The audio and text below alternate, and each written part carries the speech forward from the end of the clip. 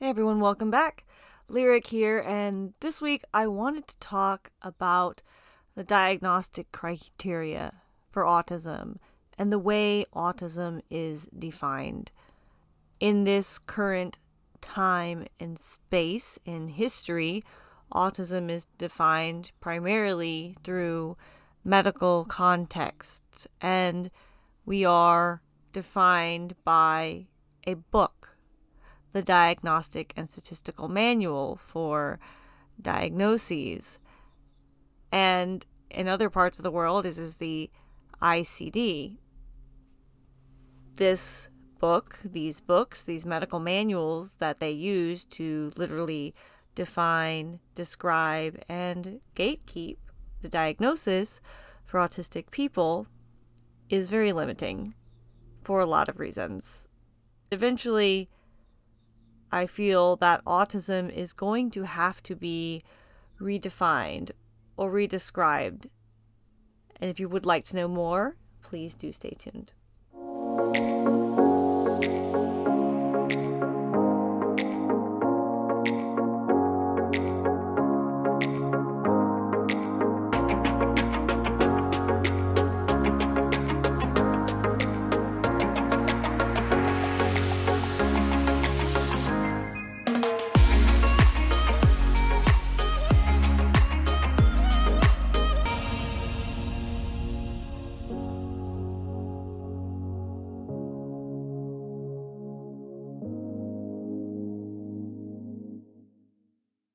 There are three main reasons that I feel as if the autism diagnostic criteria and the way we define autistic people and all neurodivergent people is going to have to eventually be rewritten. The first one being that for autism, when you go to get a diagnosis, the criteria is based widely on childhood and childhood presentation of autistic traits. Therefore, me as an autistic adult who was diagnosed at 29 going in to be diagnosed had to have excellent records of my childhood, and the person doing the assessment was talking to people who knew me as a child and interviewing them about my childhood behavior, watching childhood baby footage, and listening to childhood stories of my autistic presentation, because the criteria requires you to look at us as children, despite the fact that we are still autistic when we grow up. The other reason I say this diagnostic criteria is going to have to eventually be written is, as it stands, it is currently a deficits-only based model that completely dehumanizes autistic and neurodivergent people, because these diagnostic criteria only focus on our weaknesses and do not talk about our strengths. As human beings, we are multifaceted. We are a combination of both our strengths and our weaknesses. And with autistic people, I'll talk more about this later, sometimes even our strengths in these manuals are framed only as weaknesses. This is a big problem. The third reason I say autism and many other neurodevelopmental differences that are outlined in these books will have to be redefined is that these definitions have been written and created by neurotypical, non-autistic people. We have been examined from the outside, perspectives written based on observation versus firsthand experience, which means that, unfortunately, a lot of the things that are currently written in the book are just completely and totally wrong. For example, the triad of impairments: impaired communication, impaired reciprocal social interaction, restricted, repetitive, and stereotyped patterns of behaviors and interests. All of these can be better explained by looking at language processing differences, differences in focus and attention, sensory and motor control differences, and emotional differences. Language processing differences and differences in focus impact so many things in our lives. Is it easier to communicate with written or spoken communication? Do we process better through reading and taking in information visually, or do we process better by taking in information auditorily? Do we process better externally, typing, writing, creating art, or speaking things through to ourselves or with others? Do we process in the moment or on a delay and need more time to think? Do we have working memory differences, the out of sight, out of mind problem that impacts our ability to communicate and means we need reminders, notes, or takeaways from meetings or engagements to help us remember important details? All of these things impact our social interactions and our ability to engage and communicate with other people. None of these differences are wrong. They are just varied points along the human communication spectrum. Sensory and motor control issues are huge, and they can impact every area of our lives, especially communicating and our engagements with other people. Motor control can impact speech and how we move, which impacts how we are able to engage and how we are perceived by other people. I'm clumsy. I've always been clumsy. I can type very fast, but I don't type accurately.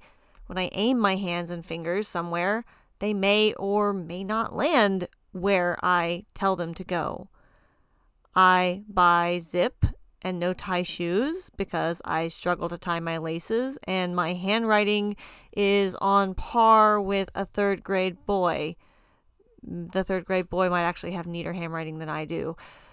Writing by hand has always been physically painful for me. Lucky for me, my partner has much better fine motor control and often helps me with things that are a struggle for me.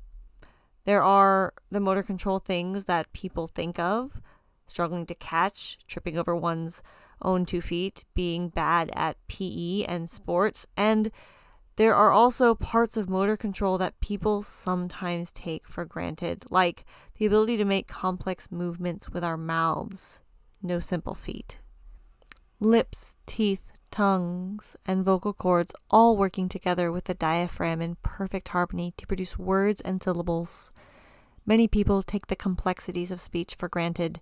Many autistic people do not speak with our mouths, speak with our mouths minimally, or have situational loss of the ability to speak with our mouths. Sensory processing differences can greatly impact our ability to engage with others and the world around us. Sensory overload crashes my brain. When I'm in pain or overwhelmed by my environment, I'm unable to be present, focus, learn, or process information. Audio processing differences specifically can often have a huge impact on my ability to process incoming communication. If I can't process the words people around me are saying to me due to background noise or internal overwhelm from other factors, I can't engage in conversations or communicate with other people. These sensory issues are a huge part of my autistic experience, but don't get enough attention when we're talking about autism through a neurotypical lens. Another part of my autistic experience that doesn't get enough attention when looking at autism from a neurotypical point of view, in my opinion, is our emotional differences. A lot of times when you see non-autistic people talking about autistic people, you see them talking about our emotional reactions to things. And we are called over-emotional, and they talk about meltdowns and these extreme emotional reactions. But nobody talks about the fact that inside, the emotions are big emotions. I am feeling very intense emotions inside. And so my emotional reaction that many people may not understand from the outside, it may seem like an overreaction, is in fact proportionate to how much intensity I am feeling on the inside, despite the fact that that intensity may not be apparent to people around me until I have a large emotional outburst because the emotions become too much and I can no longer contain them anymore because I am having a very intense emotional experience.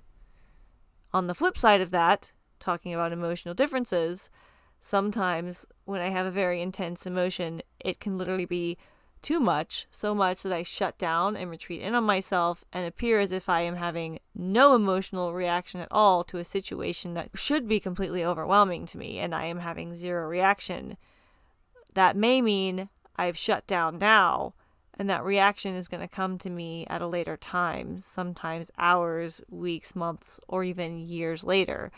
The delayed processing difference has a huge impact on my emotional state and my emotional reactions and my engagement with other people.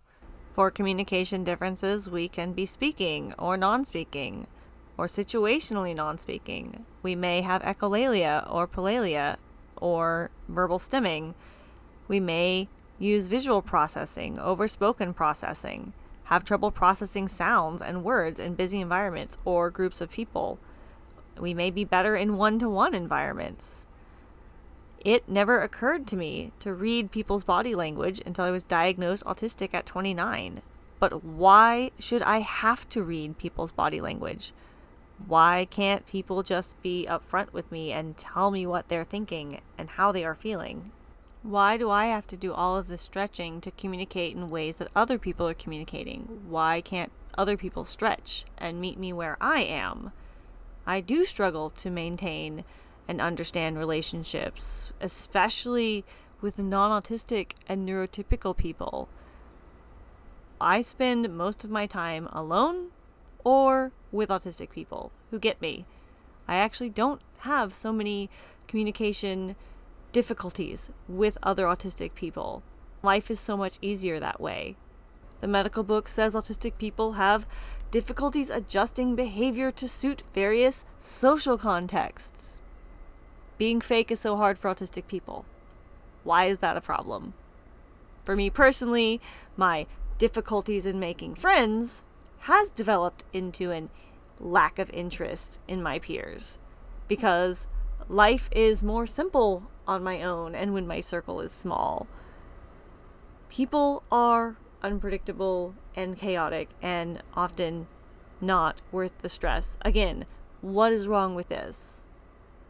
Abnormal social approach and failure of normal back and forth communication. This is frustrating for me, I will admit it.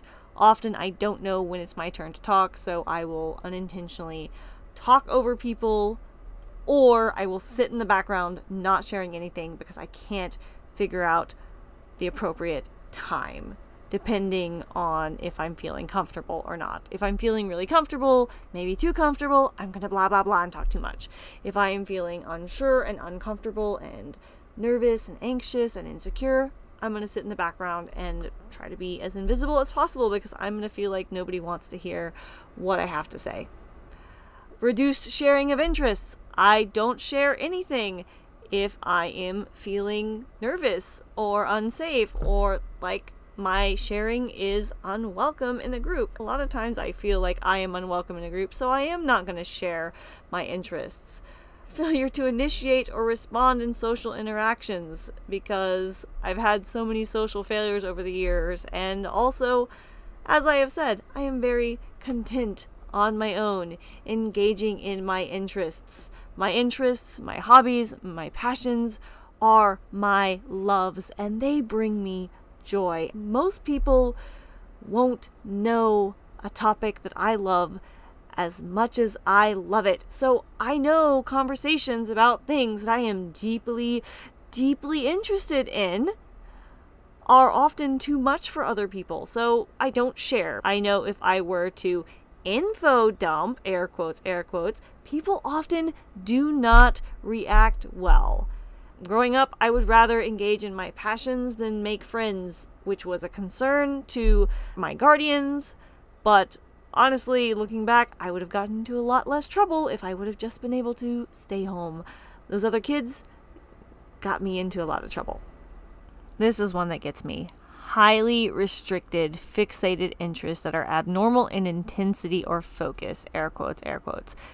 This gets me because this is one of those things I was saying earlier where even our strengths are framed as weaknesses, or things that are traits that are not necessarily strengths or weaknesses, they are just simply attributes, are framed in a pathological way. So this is one of my biggest strengths and also one of my biggest weaknesses at the same time. But they only write this as a deficit. For example, being unable to let something go can be a curse if you can't let something go that can't be solved. Because I can't let it go and I'm obsessing over it and it sucks.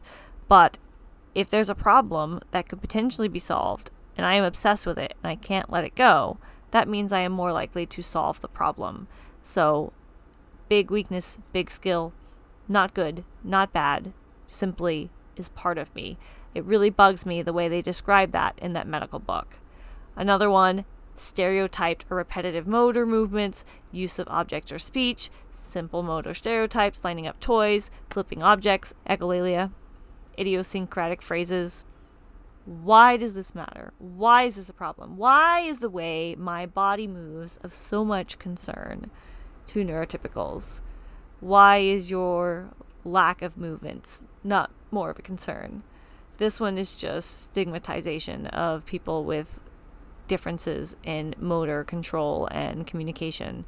Echolalia and these different phrases, they're not completely meaningless as people would often like for you to think.